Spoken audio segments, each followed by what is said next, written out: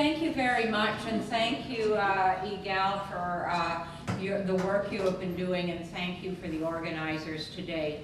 I think the topic for the symposium, school safety for whom, is bang on, because our schools must be places where everyone, staff, students, parents, and the community, feels welcome, safe, and respected.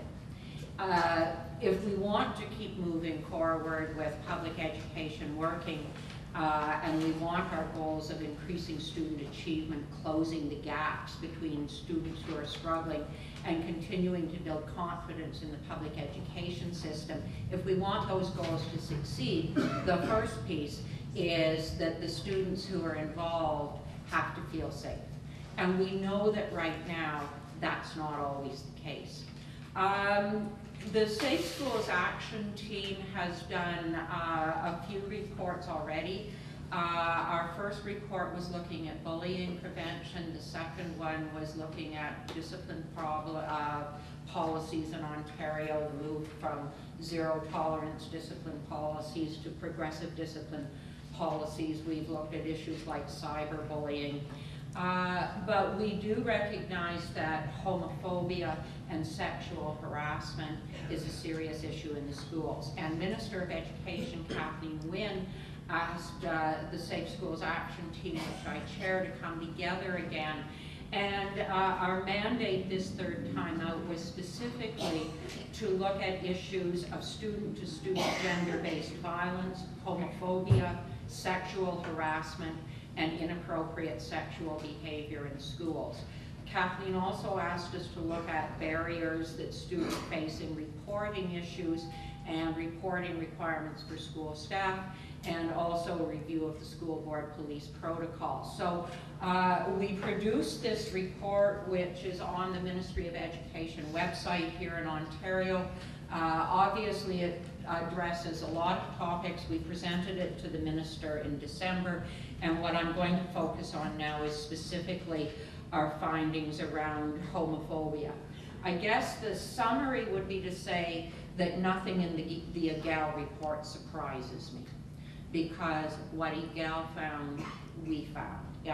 Not more in a community consultation mode, but our findings were essentially the same.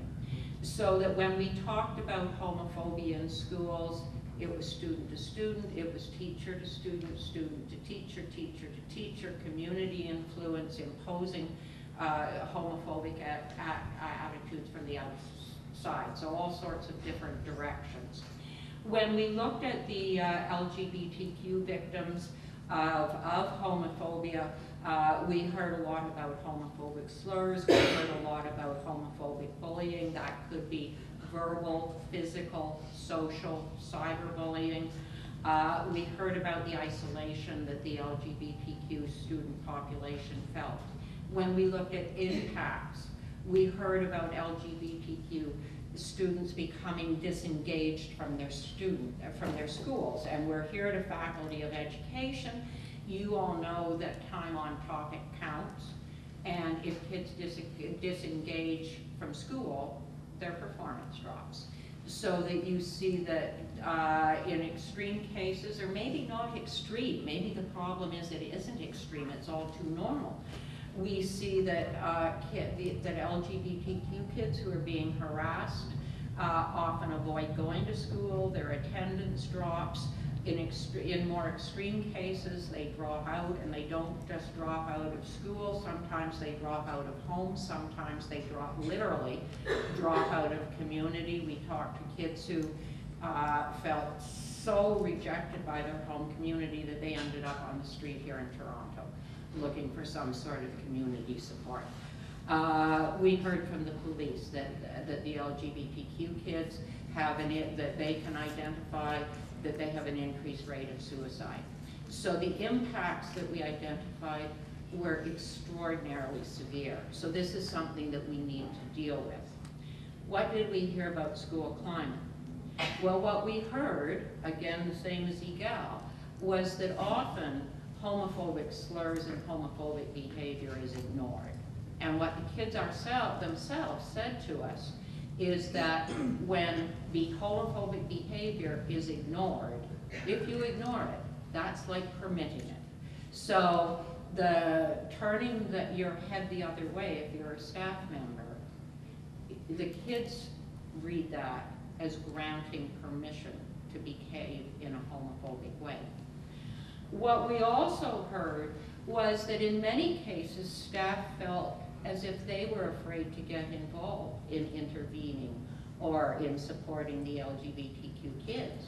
Staff talked about being afraid of the reaction they would get from other teachers, from administration, from parents, from the community, and it wasn't just staff using that as excuse. We talked to one staff member who actually was a GSA mentor in a school who said, in the previous school I taught in, I would have been afraid to do this. This school is a different climate, I can do it. In my previous school, I would never have dreamed of being the mentor for a GSA. We also, though, heard some very positive things. We heard that when you make a conscious effort to establish safe spaces, when GSAs are allowed to grow up in schools, when things like the Triangle program that we're going to hear from, that those initiatives matter. And in particular, it matters when the students are involved in the initiative so that students can offer support to each other. So we heard a lot of very heart-wrenching stories. We also heard some really positive initiatives that we want to see spreading. Some of you may be aware that there is a piece of legislation, Bill 157, before the House right now. I gave you that long list of things we looked at. It is mainly focused not on homophobia. Policy work will follow on that later, but the things that are in the Act do actually relate to the topic today. First of all is mandatory reporting by everybody in the school when there are serious incidents in school, because what we found in many cases where kids who are being bullied for homophobic reasons or for other reasons, and it wasn't getting passed along to the principal. Well, if the principal doesn't know about it, they can't deal with it. In most cases it gets passed along, but particularly in the case of homophobia and sexual harassment, it often doesn't. So reporting will be mandatory to the principal. Second, we also heard that often parents aren't informed where the parents of the victims aren't informed. So it's also going to be mandatory to inform the parent of the victim, except when the principal has grounds to believe that informing the parents of the victim could make the situation worse, cause more harm.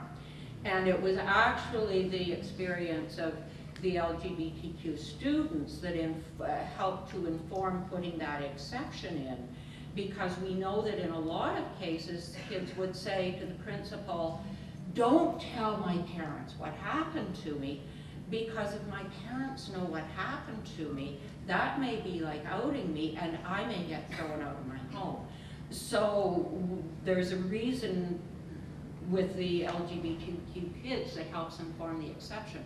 The third thing, which is really important, is that there will be a requirement in law to intervene when negative things are happening in schools.